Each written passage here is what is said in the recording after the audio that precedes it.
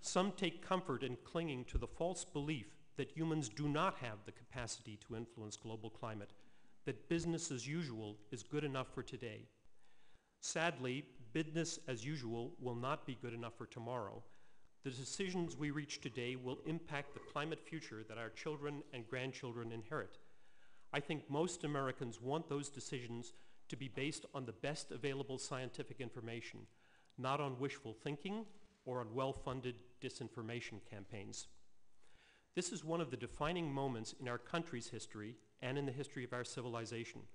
For a little over a decade, we have achieved true awareness of our ever-increasing influence on global climate.